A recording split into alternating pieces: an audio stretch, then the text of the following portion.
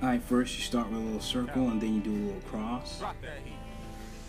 Adding the jaws right now, going from one end to the other. Erase some of the lines so you see a little better, and then add the eyes. Make the lines thicker to make the eyelashes pop. Simple circle and a dot for the pupil and iris, and then you add the mouth. Give a shocked look, then subtle lines for the nose, literally just a dash, and then you add the eyebrows.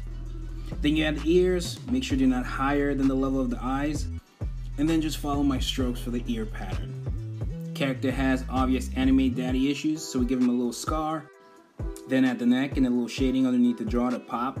And lastly, he's being compared to his dad, so we got a new hairdo. Now Texas, smash that like button.